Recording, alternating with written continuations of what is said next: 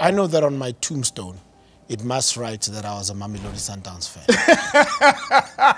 I will never, ever forgive if like that is left noted. out. Like, ever forgive. Are you wearing a jersey then as you are buried? I must be buried in a Mamelodi Sundowns jersey. At least I know this now. I must, like... Because I was going to kid you out. Whatever happens, as long as it says Mamelodi Sundowns on it, that'll be 40% of the job. And the other percent is like, am I a great father and family man? That's enough for me. All the other accolades around, like, he DJ'd for 20,000 people, neither here nor there for me. Put in a slide, keep it moving, give my kids a chance to speak about me. And also, like, you know, the joy I get from Mamelodi Sundowns. I'm good, man. I think you'd want to be like dressed as like a rapper from like the 80s. Okay, so now you know one thing that I don't want to see happen at my funeral. White Star? No, why would I want to be the guy?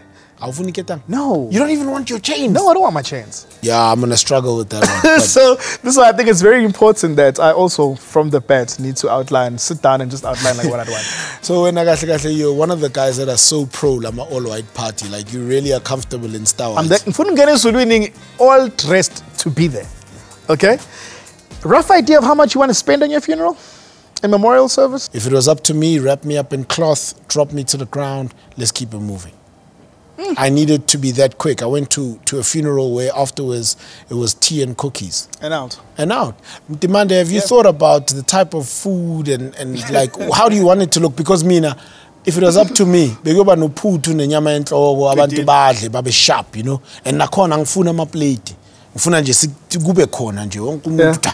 Well, you know, as a booty wama platter lately, I think I want my people like to enjoy. Like, I'd like African food, like fully at my thing. I mean, with you, we'll have a little bit of sushi there to go down with you. That's your vibe. Like, no? I really thought it was your thing. Nah. So much food for thought to start those difficult conversations. And I think also, as a very dear friend of mine, you need to hold me accountable to coming back to you and telling you whether certain things that we spoke about today have been ticked off or not. I think it's a part of us being friends. 100%. I think we're in that space where we're now old enough and more mature enough to hold each other accountable. Yeah.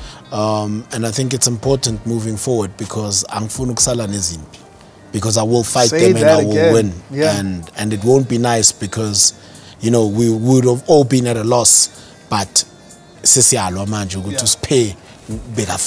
of celebrating this person we've lost, now we're fighting. Yeah. Thanks, my bro. Appreciate you.